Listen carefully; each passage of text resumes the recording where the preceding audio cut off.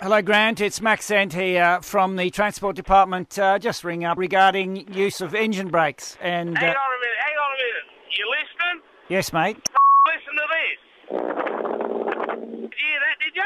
That's a engine brake. It's a safety feature on a truck, and if I want to use it, I'll use it, right? There are signs around saying don't use your engine brakes through towns, but you were. No.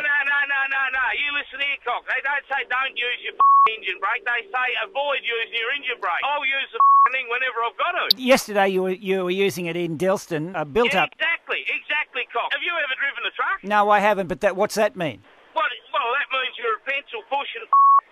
Oh, right. What are you talking about? So what? You just attacked me from the go. No, so will. Look, we're sick to death of all these do-gooding bastards. Right. Trying to tell us how to do our job. Well, it seems to me you're a bit of a cowboy, Grant. You hang on, I'll just pull up here. I mean, just the mood to have a good conversation with you. You have no concern for other people. I've got heaps of concern for people. It's all the wits on the road. Right. And these do-gooding bastards have got nothing better to do than complain Right. about a bloke trying to earn a living out on the road. Well, I'm very sure there was trucks using that road Well, a long time before they put them houses there. They didn't think at that time when they bought their house on the highway there'd be some moron driving past who go.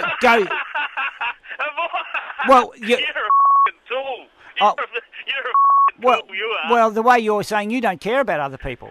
Yeah, I do. I care about everybody. And I'm a lover, not a fighter. Right. Well, I've just about had enough of talking to you like this because I tell you, I'm sick of the way you're talking to me. I reckon you can go and get Well, you know what I reckon? Yeah. I reckon you've been caught on a crazy call. You're f***ing joking. Oh, Noonan, you're a f***ing legend.